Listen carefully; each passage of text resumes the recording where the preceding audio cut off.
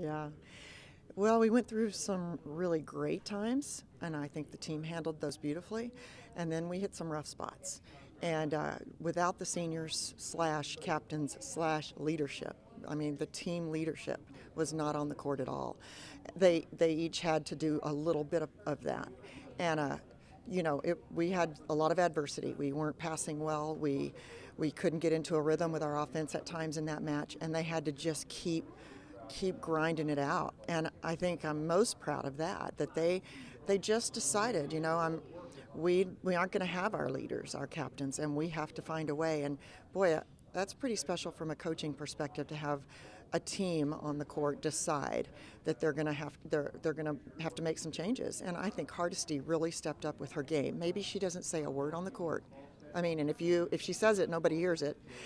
But she led with second in blocks, second in digs, hitting percentage higher than I've ever seen her, and she never came off the floor. 5 aces, led the team in aces. What a consistent, complete player. I mean, gosh, coaches love that stuff.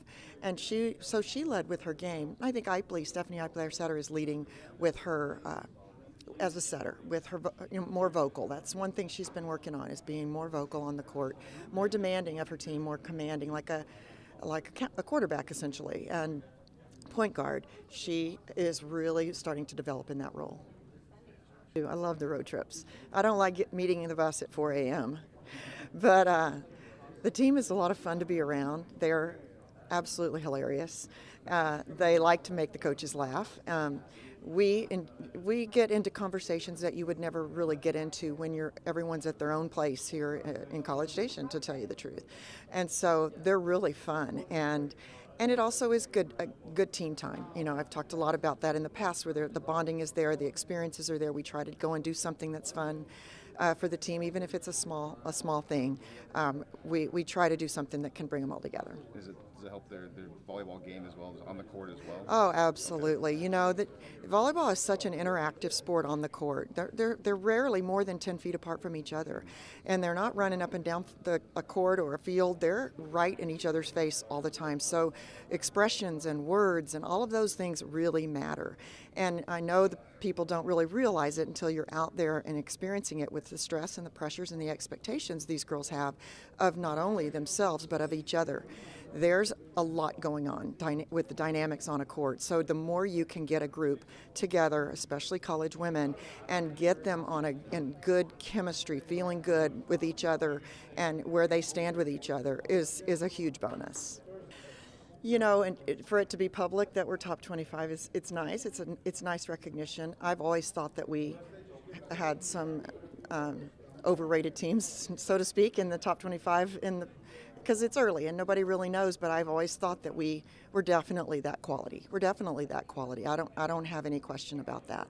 And so to get that recognition is kind of nice. Although now the target's more on our back than it was before, and we just have to kind of forget about all that stuff. We already know what our goal is, what we're focused on. And there's so many things you can let get in your head and distract you. And that's one thing that we really very rarely talk about on the team. Occasionally it'll be a little snide remark about not being ranked. But we know where we stand with ourselves and with our opponents. And so we just try to keep that focus. Yeah, Iowa State as a former Big 12 opponent is really a tough one for us. We have a lot of history between the two programs, and that always churns up some drama, And they're very good. They're well coached. We're going to have to really be great blocking against them, and our serving and passing game cannot let up, because if we don't pass well against them, they transition so quickly on their defense that we could get ourselves in trouble that way.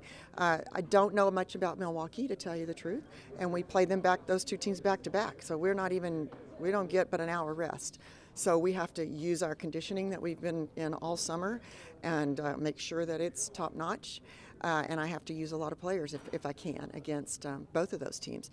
And then Saturday night against Iowa, they may be the tallest team we face all season, maybe other than Florida. And they have a new coach somewhat, a couple of years, and they're gonna present some problems at the net. There's no question.